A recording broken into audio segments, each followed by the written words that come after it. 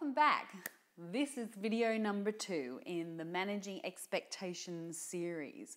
So in the first video, we talked about managing expectations and where they come from. And we've established that they come from within and they come from your values. Now, I hope you've done your homework and you've got your deal breakers written down, because they're going to help you as well to understand the thinking styles that I'm going to talk about today. Now, as I mentioned in the video number 1, when we do communicate, we deep dive into your psyche. We really get into understanding who you are and who other people are and how they work together. So one of the things that you get when you join up to the Kick-Ass Performance workshops is a whole brain, or HBDI, profiling tool. So I'll just show you the little pack here. This is the pack that you get, and it gives you a profile into your thinking styles. Now, this is really important. This is not a personality-based profile. This is a thinking profile. And thinking is what drives everything. We know our brain is really important. That's where everything comes from. Our values, thinking, behavior. Behavior is the output, and we explore behavior throughout the program and its impact on others. But what we do is, first off, we find out where that behavior actually comes from. So normally I take at least 2 days to describe this tool and how your thinking styles translates into behavior and how it impacts on other people. So today I'm just going to give you a really broad overview of what that is, so that I'm hoping that it starts you on that journey to discover yourself and the impact that you have on other people. All right, so we're going to talk a little bit about thinking styles today. So here we go. There are 4 key thinking styles.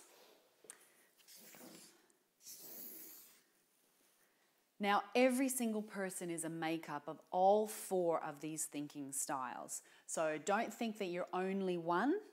You're a makeup of all of them. But what I'm going to do today is talk in extremes, purely for learning's sake. So the first one I'm going to talk about is an analytical style.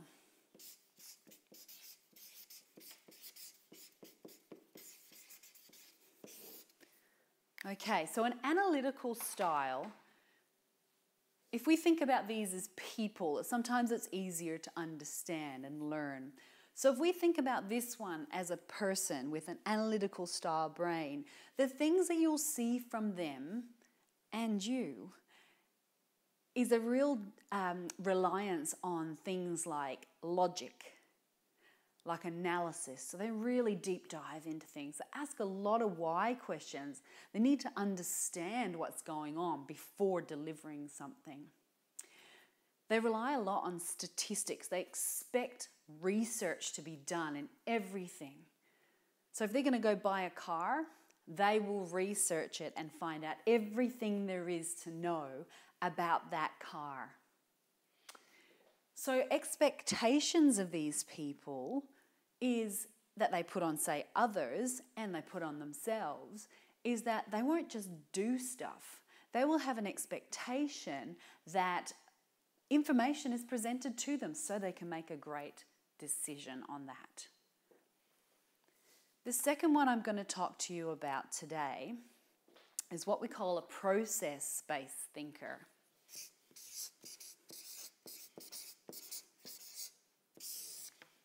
Process. So these people are ones that really are great with a step-by-step process. They like to know how to do stuff exactly. So they're going to love these videos because I'm telling you exactly how to manage expectations. All right, so they will have an expectation that you will be reliable, you will turn up on time, and if you promise to meet a deadline, that you'll actually meet that deadline and the job will get done. So that's the kind of expectations they have. They love a checklist. They love to tick off and get achievements. These are the people you want on your project team because you know that they will deliver and they will deliver on time. The third one I'm going to talk to you today is what I loosely call the people thinkers.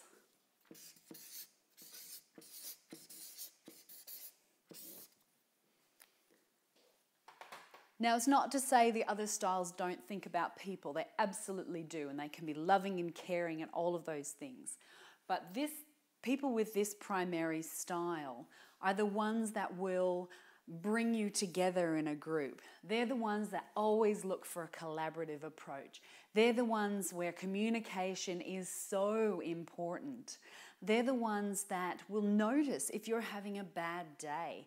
And they're the ones where their decisions will be driven by emotion. So the expectations that these people put on themselves and they put on other people is a real expectation that you will be thinking about the people impact in everything that you do. So for example, if they were going to buy a car, they wouldn't just do research and look into it and what it was doing as far as mileage and petrol usage, all of those sort of things, and cost. They will be looking at how is this going to work within my life? It's going to impact my family. So these are the really important things. So when you're approaching these people, if they have an expectation, it's that you will think about them, yourself, and the people around you. This is really important for them. Okay, so the fourth style is what I like to call the big thinkers.